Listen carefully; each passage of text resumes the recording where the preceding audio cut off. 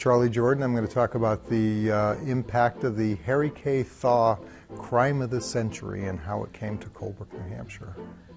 It was a little over 100 years ago that Harry K. Thaw found his way into the headlines of really the nation.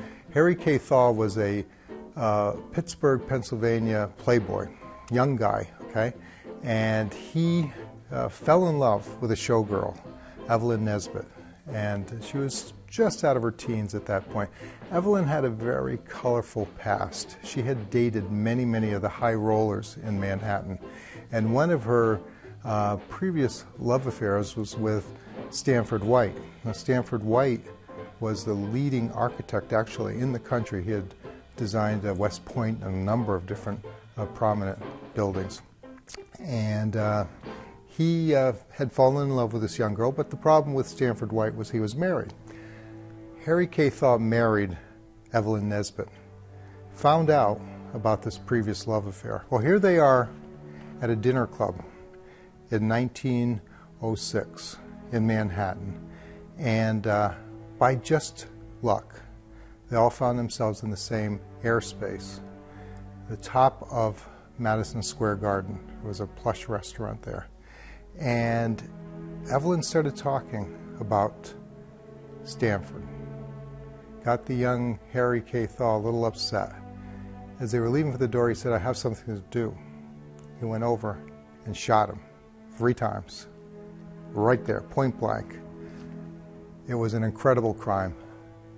Celebrated characters, this famous showgirl, and now what, okay? What happened next was, really, we talk about the O.J. Simpson trial or whatever. This was definitely the initial trial of the century, the Thaw, Stanford White, Evelyn Nesbit trial.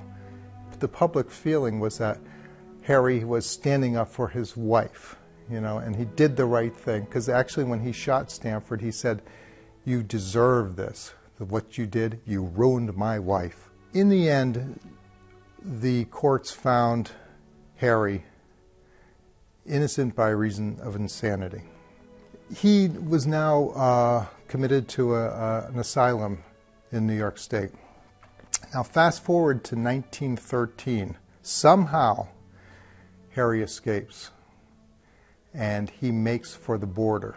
So somehow he found his way into the nearby city of Quaticook, Quebec, and he was discovered to be there. The Canadians didn't quite know what to do with this guy.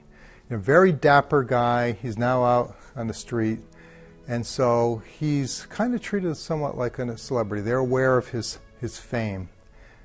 They escort him to the border, to Norton, Vermont, and literally push him over.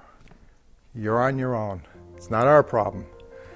Harry somehow gets a hold of a limousine and is driving around the back roads of our region here. And a sheriff finds him, picks him up, realizes from the previous press accounts who this guy is, and brings him to Colebrook.